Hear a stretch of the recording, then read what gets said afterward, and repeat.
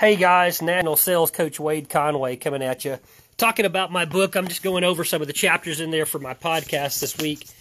This one's called Giving Up Control. And what I mean by that is in the golf swing, you really have to kind of give up control. The game control is what they call it. So nothing really good comes from trying to force your motion.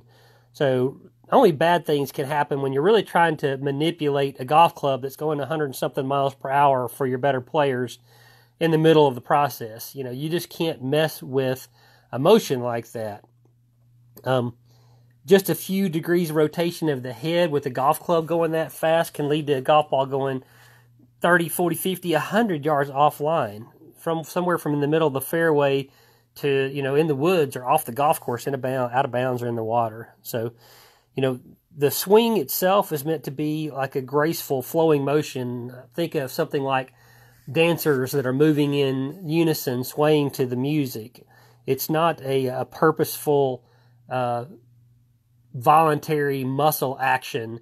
It's just built from a repetition of learning the right positions that you're supposed to be in and the flow of motion. So for someone in sales, giving up control to gain control, you might think of that as figuring out what it is that you do best in your sales career and doing more of that and less of all the other things. So a lot of salespeople are what they would be considered high D type personalities in the DISC model. And what that means, there are action takers. They're dominant. They're doers. They're direct. And so lots of times they just don't have the skill set to manage everything else that they have going on in their business. And they don't need to. But what they do need to do is figure out what are the activities it's going to be the most profitable for them to do. And you can go to my website, coachwithwade.com, and look at the book resources page and get some examples of what I call the chopping block. And it's a list of activities that someone in the mortgage business might be doing from beginning to end. And a good way to figure out what of those activities you should be doing and what should be assigned out to an assistant or other people of the team is, if you were just to pick out one activity and you couldn't do anything else for the next day, week, or month, just one single activity, what would be that one activity that you would do?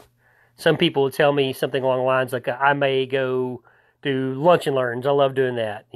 Presentations, webinars, or something like that. But the problem with that is it breaks down when you start looking at it at a more granular level. You can't just show up and start doing webinars. You can't just show up to a lunch and learn. There's got to be an activity that leads up to that. So if it's just one single activity, what it would be. And it usually ends up as one of the most leveraged things that you can do is getting on the phone and having conversations with people and then following that up with one-on-ones or maybe even a pop by somebody's office to meet with them face-to-face. And that typically for most salespeople is where the majority of their activity needs to be focused around for starters. Obviously, there's a lot of things that you need to do out there to cast a broader net, to build your influence, like writing a book. Think about that for a minute. And being able to have a podcast to talk about that book or a video that you can upload to Facebook to talk about that. Those are some really good things out there. But on a granular level, getting on the phone is one of the most leveraged activities you can do.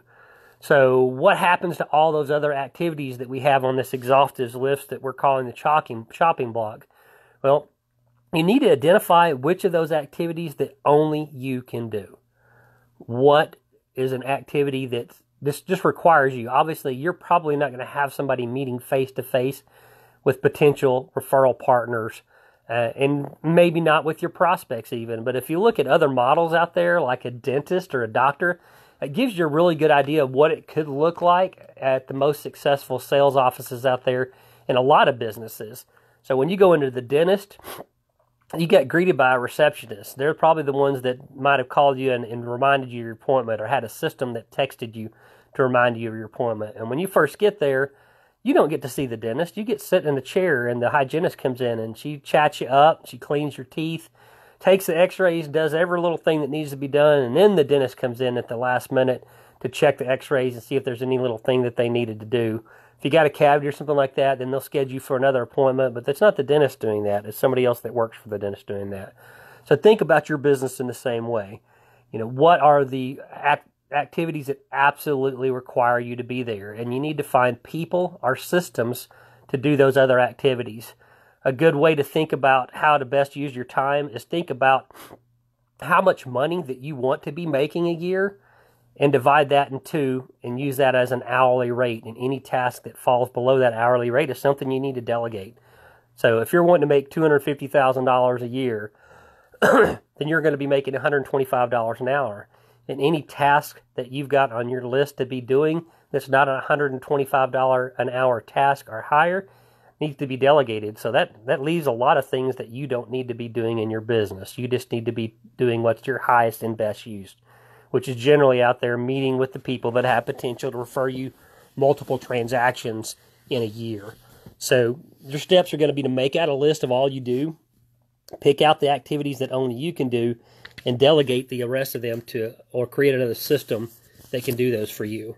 So you can check out some more resources about that at coachwithwade.com under book resources, or check out my website, www.neversettleforpar.com. Looking forward to your success. Never settle for par.